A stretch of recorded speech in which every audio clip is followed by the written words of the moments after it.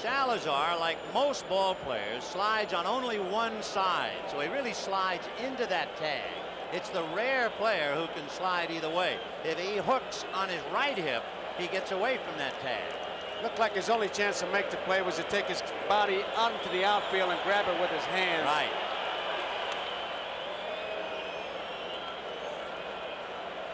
Oh, and 1 to Marty Castillo, and a little business. Remember, all the stations along the network, at the end of this half inning, in the bottom of the 8th, we'll have an extra station identification.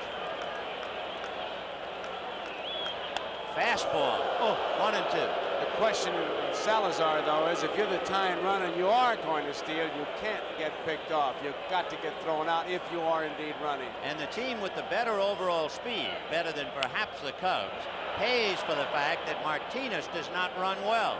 If Martinez ran well, he had an easy double. And instead, he has to stop with a single. Salazar runs for him, and he's picked off. And you really get down to 2 plays now. The inability to get Wiggins home in the first inning. And the pop fly that was caught by Wiggins instead of Gwynn that allowed Gibson to come home. They'll haunt San Diego all winter.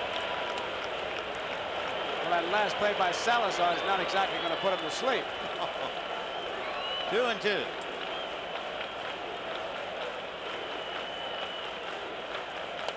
Three and 2. Kirk Gibson has been vitally involved. He hit a 2-run home run, and he scored in the 5th inning on the fly ball to Wiggins. And Gossage walks Castillo, opening up the bottom of the 8th.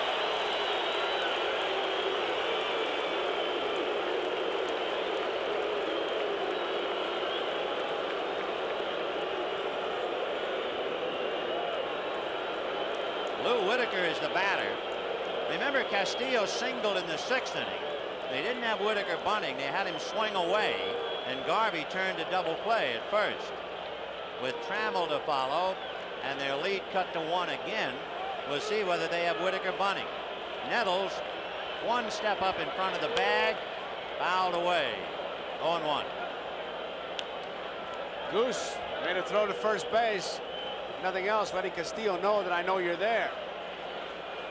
Anderson has tremendous faith in Whitaker, even against steam or heat like Gossage. Being left-handed, he might just let him hack away. We'll see. Trammell on deck.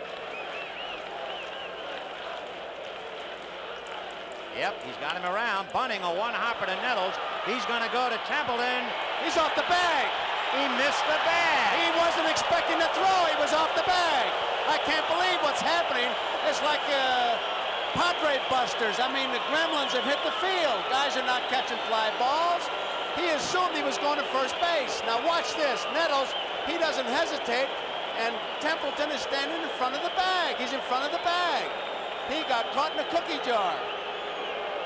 Look at the look on Templeton. You don't have to say anything. He's so shocked. Oh, my goodness. He can't believe he did that himself. He was in front of the bag. I mean, that's a real Halloween finish. There's the bunt to Gossage, and he has to throw to Wiggins. It figures they'll take the bat right out of Gibson's hand.